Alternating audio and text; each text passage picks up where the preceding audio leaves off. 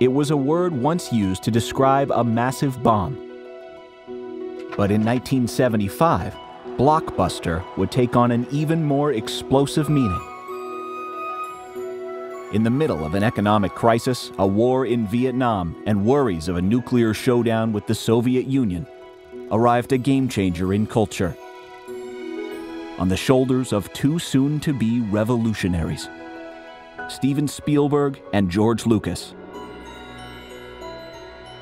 Their films were pure spectacle, a momentary escape from a world falling apart. This is a true story, told in 6 episodes, about two rebels armed with lights, cameras, and microphones. World builders, rivals, and most of all, best friends, risking their careers, life savings, and their own health for a chance at triumph. I'm Matt Schrader, and this is a true story that transformed the movies, the mythology, and in turn, the entire world. This is Blockbuster.